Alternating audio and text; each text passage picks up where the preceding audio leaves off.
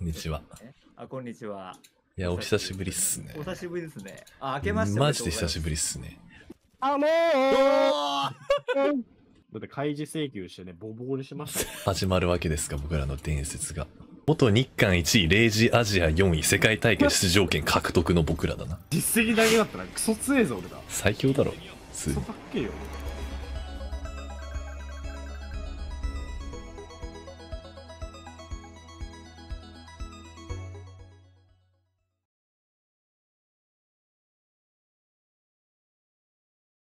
こんにちは。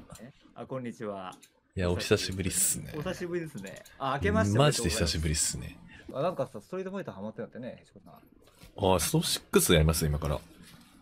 いいっすよ。いや、やだ。どっちが格ゲーやだわ。なんか今あれやってるよ。直弘さんの大嫌いな LGS って。そうそう、さっき知った僕もコメントで。俺昨日教えてもらったわ。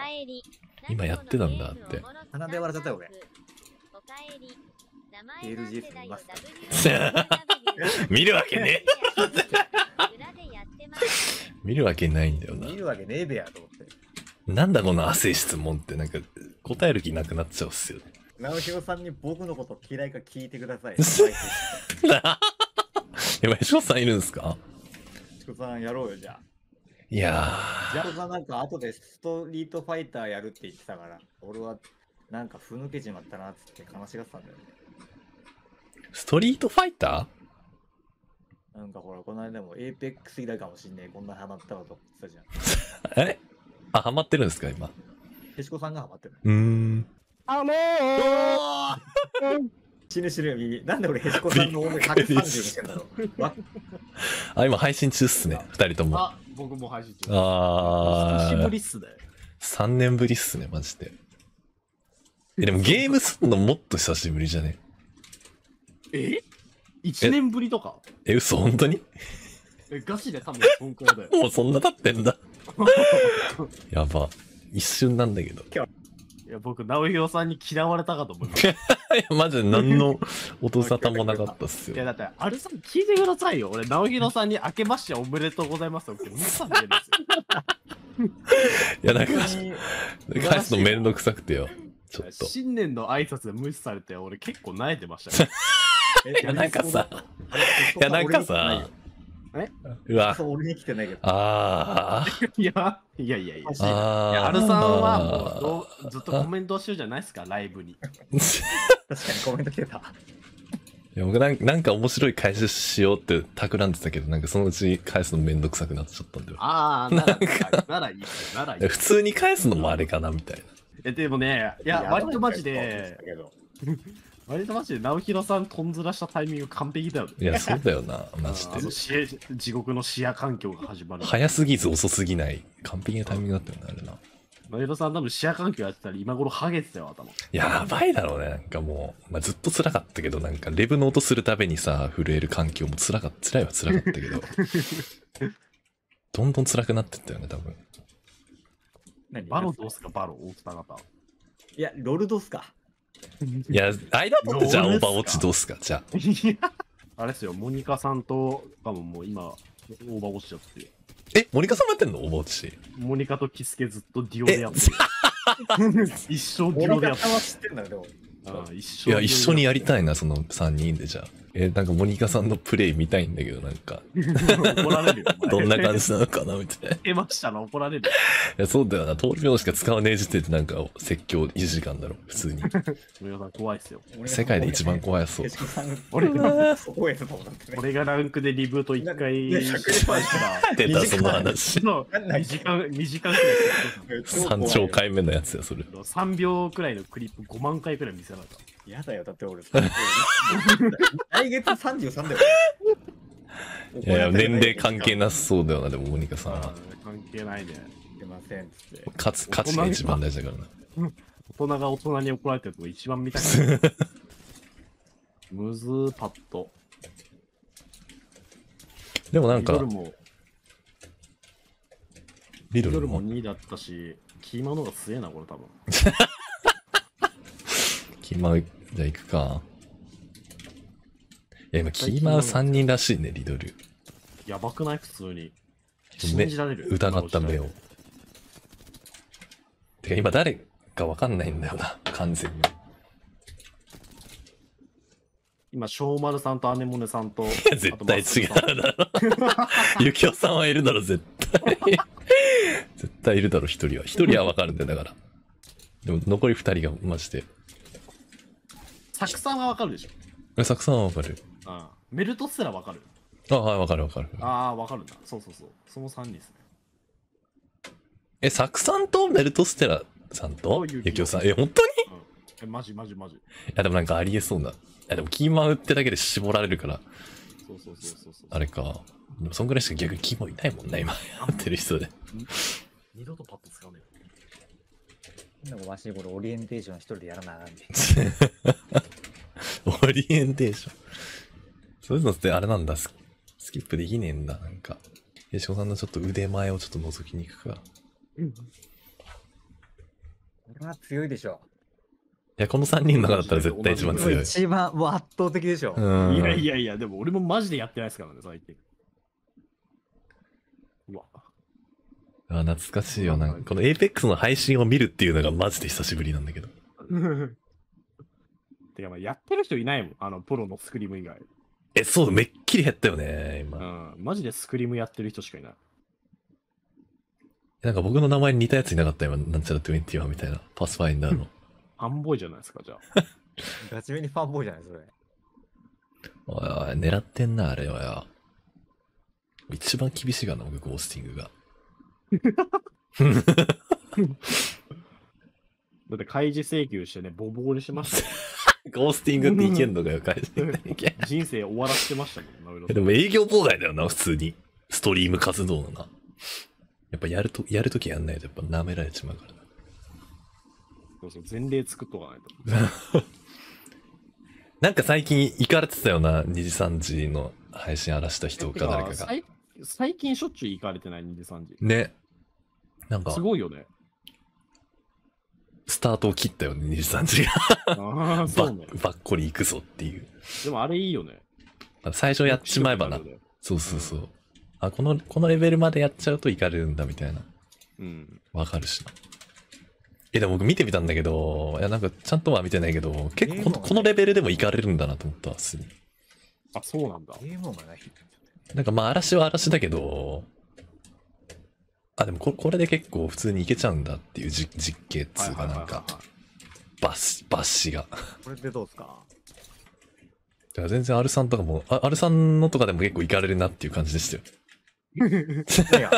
開示請求したらもん。いや、R さんたまになんか、チンマンとかなんか打つじゃないですか。結構なんかいかれあれでもちょっと、まあめったにないでしょうけど、やられたらいかれちゃうかなみたいな。何を？なんか最近2時3時がなんか嵐コメみたいなのをバチコリ行ったんですけど。あ、そうなの？そう、それで、どのぐらいのレベルで行かれるかなって見てみたら、結構この程度の嵐でも行かれるんだって感じだったから。今トレンドですね、開示請求。マジで？まあ別に、めったにやられないでしょうけど、まあやろうと思ったらいけちゃうんだなって思ったっすわ。俺もアルさんマジですぐバンされるとは聞いたんだよね、アルさんのふざけたコメント来たら開示請求しよう。いや、いけるよ、普通に。それちょっと小遣い。直弘さんの配信ではさ、バンされてたことないけど、へしこさんの配信で俺ツイッチバンされてるんだよ。前科がついちゃってるね。そう。いや、前科付きだとちょっと判定厳しいっつうか、心象は良くないっすよね、やっぱり。前があるとな。しかも結構濁したんだよね、下ネタ。かなり繊細にね、気を使ってね、下ネタ言ったのに、それもバンされた。いや、結構ね、なんかまあ、ギリギリこれなら悪ふざけかなっていうレベルも意外と、まあ、行かれちゃったらやられちゃうんだなって思った。行きますか？さすがにちょっと、やる気なさすぎるわ、あと一人が。ちょっとアップしといて。オッケー。すごいな、バチコリ仕上げて合流するからね。カジュアルどうすか、カジュアル。カジュアルいきますか。バトルロワイヤルが今ちょっと恋しいよね。軽く。確かに。このマップジャックでいいのこれ。マップジャック、そう。今変な名前でやってるヤジオさん、アカウント名。ゴメス・ユージュロスね。ごめん、はい、これ、裕次郎ゴメス。あ、そうそうそうそう。ね、オッケーオッケーオッケー。二人とも誰が誰だかわかんねえよ、俺。モニックだし、僕の名前。なんか、直弘の正体だけおかしいんだよな、いつも。スチームから行くみたいな。スチームで来るんだよな。これちょっと邪魔者排除するね、一旦これ。舞台を補助チェック外して。うわ、懐かしすぎる、このキャラ選択。うわー、マジか。どうすか、この美貌は。なんかマットマギー好きっすよね、ジョーさん。なんか。こういう女性がタイプ。アルさんも絶対マットマギータイプでしょ。なんかマットマギーあそこたまに使ってる気がする。そうそう。こういう女がいいんだよ。あー、でもアルさんがマットマギー好きなのちょっとわかるかも。なんでわかんない。いや、なんかちょっとイメージあるかも。なんかなんだっけ、だらしないケツの熟女が。そうそうそう。なんか言ってそうだな。ダルのケツしてるやつ。うわー、懐かしい、これ。マジで久しぶりなんだけど、エイペックスレジェンズやるの。いや、おもろいっすね、久しぶりにやると。何これ、右側に捨てないとダメなのか。うわー、マジか。やば。広マップ。やばい、なんか。ザコしかいねえ。新鮮だな。ちょっと待って、剣がさ、使えるらしいんだよな。ああ、このバスターソードみたいな。あ、これ FF コラボのやつ。これさ、どうやって拾うのこれ。かっこいい。これ、竜神の剣みたいだね、これ、八代さん。出た。誰も分かってくれないやつ。これさ、グラップルで突っ込んで剣で切れば最強じゃねえもんな。あ、キャンなのみやべ。エイピンあ、キャン、なのみやばい !6 じゃさすがにそんなあれか。2回切りつけて死ぬとかねえか、さすがに。でもこれ完全に竜神の剣じゃん、これ。なんか低かった。あ、待って、竜剣でもう一回殺すわ。待って。待ち。うわ、強い俺。ナイス強っ。任しとけよ。あと2人は。オッケー、なのみなんでこれ強えバカだこれ。ナイス。これバカやん、これ。バカじゃん、この武器ね。嘘やん。いいね、これ、エイムいらなくて。ずっとこれでいこうかな、僕も。めっちゃいいじゃん、これ。簡単なゲームになったな。すごいね、これ。いいね、唯一パッドに勝てる方法かもしれない。いや、なんかさ、やばいとは聞いてたんだけど、ちょっと。こんなにやばいと思わなかった。あれ、嘘、絶対ですよね。ガードできるよ、これ。マジで竜神の剣じゃん。すげえ。これずっとガードでいいのこれ。なにこれ。これ、早いんだけど、めっちゃ動き。どうやってやった？ B ボタンで発動した。B？ B。俺 B マップに当ててんだよな。これマジでナノ龍剣のパクリじゃん、これな。すげえ。もうなんか全部が懐かしいわ。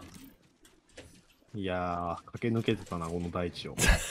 いや、もうなんかさ、もうあそこのバスとか行きたいもん、このルートで。よく行ってるルートじゃなかった、この、こっから。で、フラグメントのバカどもが撃ってきて。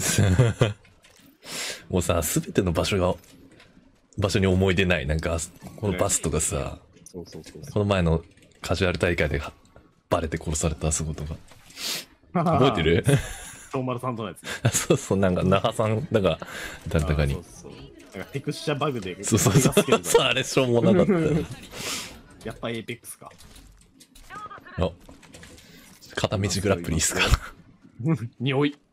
Let's go! 橋か、多分。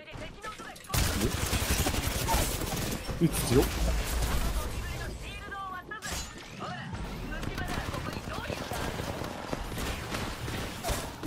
強い。一人持ってるのやるっすね、なかなか。もうなんか、どっちもなんか名前がもう終わってるんだけど。もうこの裕次郎ゴムス結構知ってる人多いよ。なんか野良なんか昨日やったけど結構あったもん。それ何が元ネタなんそれ。いやなんかウーバーイーツのツイート見ました、僕の前で。ああ、なんかムキムキの写真にしたらみたいな。いや、あれなんかびっくりしたわ、なんか。あれがなんかウーバーイーツの配達員の中で炎上しまして。え、そうなの？そうでなんかツイートを結構伸びて、でそれで知ってる人をしておるんですよ。そうなんや。なんかちょろっと聞いたけど、何のこっちゃ分かんなかったんだけど、そういうことだったの？いやもうなんかね、配達員だけが怒ってた。どういう風に怒ってたの？なんかデマ流すんじゃねえっつって。もう本当の名前と本当の顔写真にしろって怒ってるってこと？いや違う、なんかね、まあ言っちゃうと、なんか俺の、言ったら勘違いだったのね。けど、ほぼネタのツイートだったからさ、俺。あ、食い逃げされたと思ったけど別にそうじゃなかったってことか。いや、食い逃げはされてたんだけど、なんか、配達員からは、ムキムキの写真も見えないし、名前もわかんないらしいの、多分プライバシー。ああ、はいはいはい。そう。だから、嘘つくなみたいな。最終アンチ、当てていいっすか、一旦。あ、いいっすよ。でも俺普通にわかんねえんだけど。こことか。ここっすね。うわ、全然、でも、そう言われるとそうなんだけど。浅いなぁ。ちょっと待って、このアンチさ、なんかあったよな。なんだっけな。あった気がすんな。なんかさ、僕らがさ、レベルインフィニティの宣伝ツイートしまくってる日の大会のアンチ、3試合目でこのやったよ、確か。なんかあった気するわ。勝つたんびにレベルインフィニティ。そう。3試合目か2試合目か。全部覚えてるわ、マジで。思い出深すぎてな。もう期間だけでパソコン追加で3台ぐらいもらっちゃったよ。実際ああいうさ、ああいうのってどんぐらい効果あるんだろうな、実際。1台ぐらい売れたかな。ビビたる程度じゃないまあやらないよりはマシくれたよね。これアンチマジでピンポイントでここだぞ。もっと鋭いあれしていい予想。さらにピンポイントで言うのであればここっすね。いやー、直弘さん。嘘。やばい、そうだよね。直弘さんさ、直弘さんがピンしたとこのマップめっちゃ拡大してみて。これボットだよ、多分ね。お前もしかして、ちげえよな、まさか。絶対。いや、まあ、薄々気づいてはいたっすね、正直。見間違いが。まあでもちょっと、いや、これはでも。ちょっとこじつけ感ある。いや、でも、僕ならわかるっすね。でも他の人、だよね。他のなんかプロ仲間とかに、あんまり交流したことない人の時にやったらちょっと、冷え込むやつだね、これ多分。そうなんだ。ってなるやつだ。僕はもうわかりましたけどね、一瞬で。でもさすがっすわ。まあ僕はさ、わかりますよ、さすがに。頭上がんねっすよ。そこら辺の弱い奴らとは違うからな。うわおい、バレたって。いやでもこれバレたとも捉えていいし、バレてないとも捉えれる。いや、やっぱ谷口さんには、一生追いつけねえんだなって今分かった。マジで。普通の人なら焦っちゃうんだろうなっていう。なめ合いやめてもらっていいですか？よあ、これ俺のアンチだぞ、多分。ここだぞ、俺の予想。マジでドンピシャになるっちゃね。ここだぞ。鋭いっすね、なかなか。俺 ALGS 出よう、マジで。俺第1円で俺もう。そうだね、結構鋭い予想だったんじゃないですか。いや、まじこさんあれだから。どうせいつものパターンになるって、これ、アンチ当たってても。バババビビボボボボボボボボボガーン終わり。30分後眺めるみたいなってるよ。ほんとあれだけやめてほしいよな、ちょっと。それなかったらマジで上狙えるんだけどね、これで。マジで1秒で決めるぞ。で、僕勇気のピーキーだからね、僕。いや、任せろ。あとは。やばい、いける。大丈夫、バレてない。危ねえほれぜこやっぱ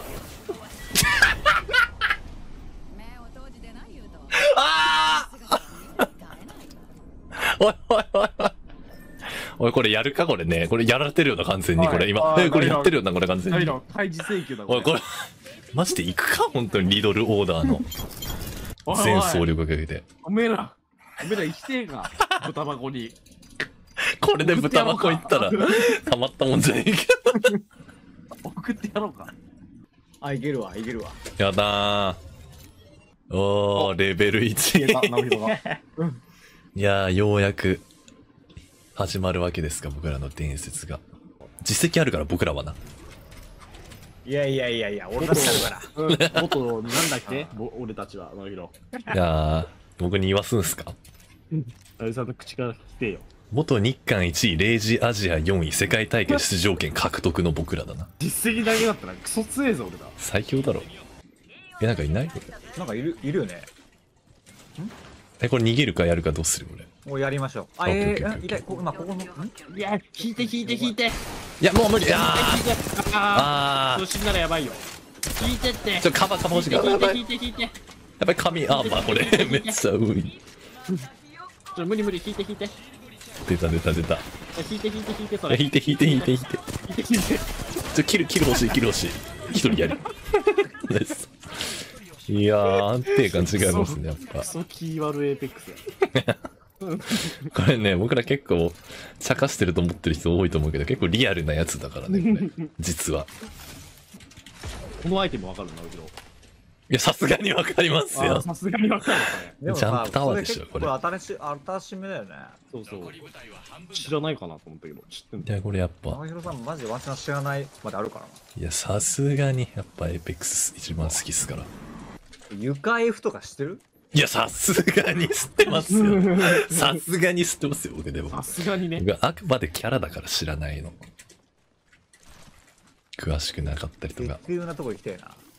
じゃああれはUSG 寿司。あの人あれでしょいらっしゃったな。選手なんすか？選手じゃないでしょ。マネージャーみたいな。ちょいちょい僕が怒られた人だわ。うん。変なツイートして。hesikoさんが一番怒られてるだろ。俺クソ怒られた。マジかよ。あ、ミクチャの剣とかなんだっけな、なんか。ミクチャで暴言言い過ぎてだから気をつけてくださいみたいな。あとなんか根配信しちゃいけないけどしてみたいな。なかったっけ？そう、根配信して一回アカウント凍結された。さすがにあれで金出したくねえよな。しかもさ、2回やんなかったっけそれ。そう。もうマジで配信のネタがなさすぎて。あれできる。これチップ乗ってほしい、これ。あ、無理だわ。これ強気の爪いくわ、これ。いける。やっぱこれ無視だわ。これどこって言うの？起こす。絶対無理だ。ギビいるぞ、相手。ギビクラック。これいけたらマジで100万円あげるわ。本当に？いける。やばい、化け物降りてきた。あ、これいけなかったわ。いけなかった。俺が全員殺してきていい？いいです、全然。やばい、別パ来てる、こっち。やばい、これ初様だ。これアナザーパーティーするわ。そのポータル神かも。別パ。待っとけよ、直弘。やばい。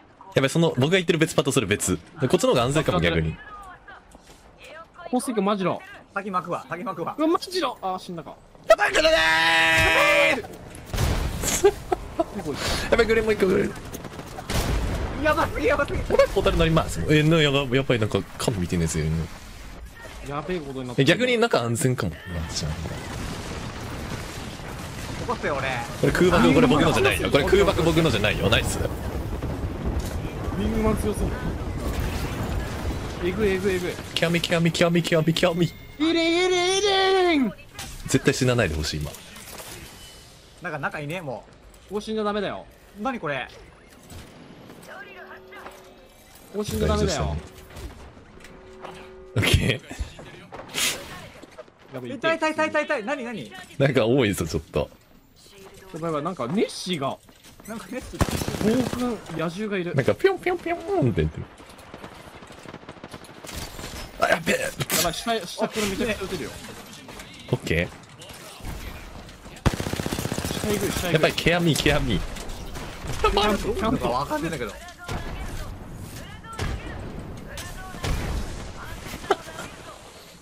バカタレ一人隠れてたな。あ、あれナイスやべ落ちちゃった。そういう下いないなんかまだ。絶対いる絶対いる。あでもなんかそこダウンしてた。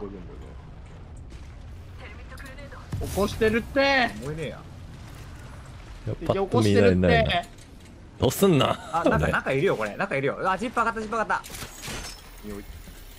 反対側かなこれ。じゃあ行こうよ行こうよ。行きますかもう。腹立つから。あ多分反対の上。ダウンなしでこれ行きたいねこれ。下がって下がって下がって。もう無理。強すぎるよこいつら。いやこれいつものやるチャンスだな俺。ここにいる。角入れた。いつものじゃない。これさボールで行こう。うわこいつ角。下待ってトリック。ゆずゆかばゆああめっちゃナイス。やばいアンチ来るアンチ来るぞアンチ来てるぞ。アンチダイブ痛くない痛くない。アンチ痛くない。負ける負ける。やばい来てるかも。やべえバケモン来てる。なんか取れた。マクはあれないっすよね。あれ絶対ダウンすんない。多分ない。いや間一発やな。これ間に合わねえわこれ。これ間に合わねもう何やってんだ。もうやばい僕もするかも。さようなら。やばい僕ら初心者かよマジで。これやばい僕寿命早いかも。人志だ人志だ。やばいこれ間に合うのかな俺。駐車なら間に合う多分。駐車ならいける。任せやばいすぐそこにいる。やばい絶対死ぬんだ。やべえ死ぬこれ。いや絶対俺たちチャンピオン取るぞこれ。てかあんま復活してんだけどやばい限界すぎる。僕が軽くちょっと縛いとくわ。あ俺死ぬかもごめん。いや普通にやっとくよ。いけるわ一人やり。あ死んだ。落ちてるやん。俺も行くしかねえこれ。頑張る。行くしかねえもう起きました。いて嬉しい。オクタンが起きてて。あと一人ナイス。それだ。いやマジ勝てるマジ勝てる。あと一人どこ？あ中いるわ中。あと一人。いや頑張れ。ちなみに残り2部隊っす。今起こしてるね家の中で。いやこれちょっとやべクソゲーだこれ。一番盛り上がってくると思うね。中も起きましたね。絶対いける。ちなみに絶対勝てる絶対勝てる。絶対勝てる。強。なんか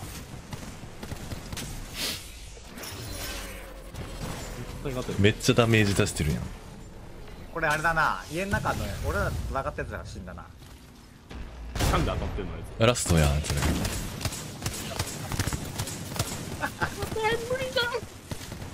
いや絶対いけるよ。ちなみに勝てるよこれ。こいアンチキルとかいうつまんねえことしてねえよなこいつら。